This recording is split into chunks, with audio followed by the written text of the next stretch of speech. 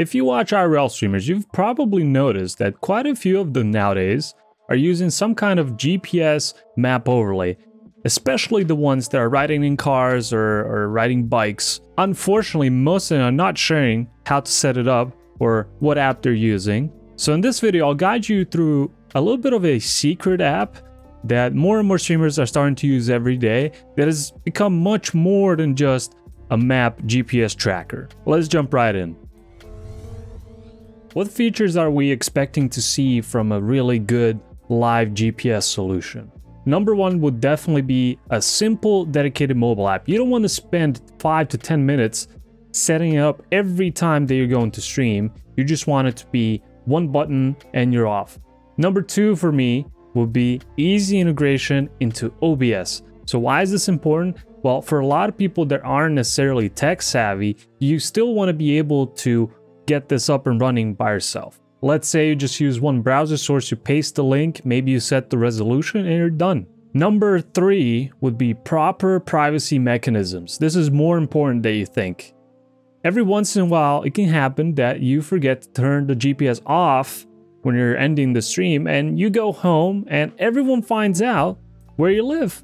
I can bet that will be a real issue for the bigger streamers out there. Number four is an easy one, that is just customization. You want to be able to control the size, the zoom, the colors, the layout, whatever fits your use case.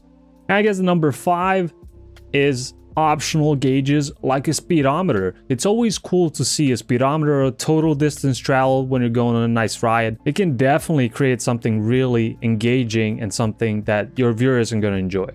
In the last few years, I got to try all kinds of GPS apps, and I have to say I've been disappointed by most of them. Glimpse was the one that came closest to being the one that I want to use every day, and I did use it for a while, and it was because it had some pretty cool features, but unfortunately there was always something missing. There was always a minor detail that was bugging me about it, so I ended up not using it anymore. But the app that I want to show you guys is called RealtimeIRL. Well, why am I so excited about this app? Well, mainly because it's not just an app, it's a whole ecosystem.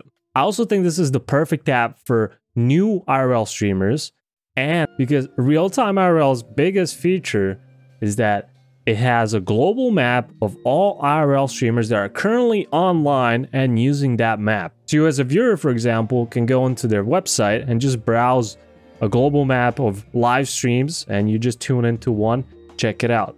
This is one of the best ways for new IRL streamers to promote their stream. Now it comes with two apps, not just one. One is for the GPS part. The second one is a separate chat app made specifically for IRL streamers with some advanced features that you can't find anywhere else. But I'll cover that in some other video. So on the mobile GPS app, you can enable and disable the GPS tracking, but it also disables automatically as soon as you end your stream, so you don't get that situation from earlier where the crazy fans come to your door. Now the whole map overlay itself that you put into OBS is highly customizable. You can use different maps as well.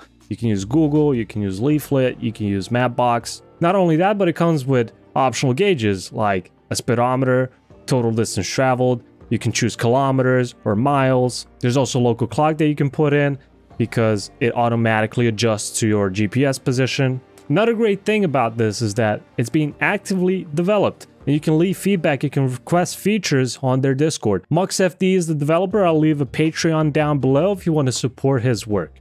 Okay, but can you stop talking to show us some real footage? All right, here's a past stream of mine, and on the top right you can see that I'm using the GPS overlay with a live speedometer.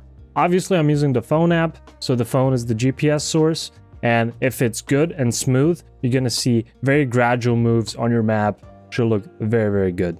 Talking about the phone app, have you ever seen a phone app this slick, having only one button that you have to click when you start and when you stop?